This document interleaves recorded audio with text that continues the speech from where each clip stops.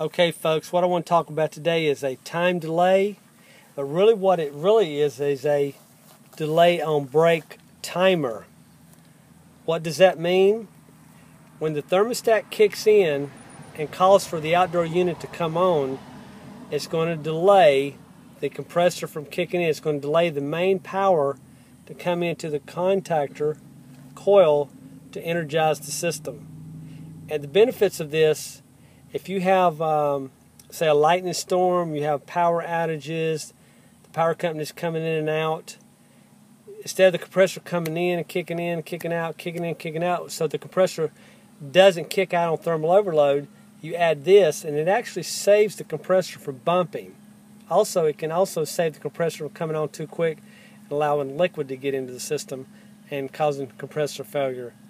This is a very modest investment to put on your AC system, and I highly recommend it.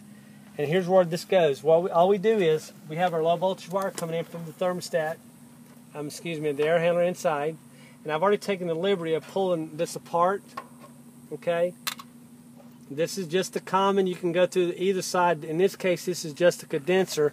I normally recommend going through the compressor side, but in this particular situation, it doesn't really matter. So I'm going to take one side of the time delay, or delay on brake, put it here, and I'm going to take the other side, strip this off a little bit,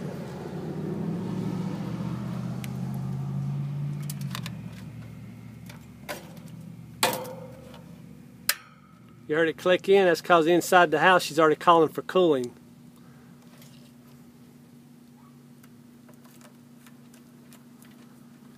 Now I normally set mine, you can go up to 10 minutes. I normally set mine anywhere from 5 to 7. So I've got this, I'm going to set this one on 7.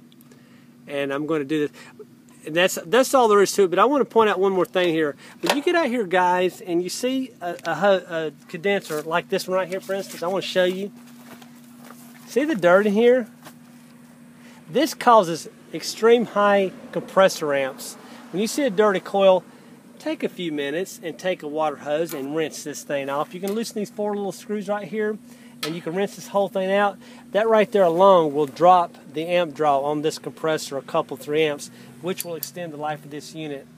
If you need to charge your customer a little bit more, charge them, because they don't know this. That's why they call the experts out here HVAC technicians. Okay, and if you have any questions on how a time delay works, give me a call at Jones Air Conditioning, 239-596-5855. Go to jonesairconditioning.com, and if you like this, please share, please subscribe, and please comment, and always take the extra effort to take care of your customer, because they depend on us as professionals. Thank you.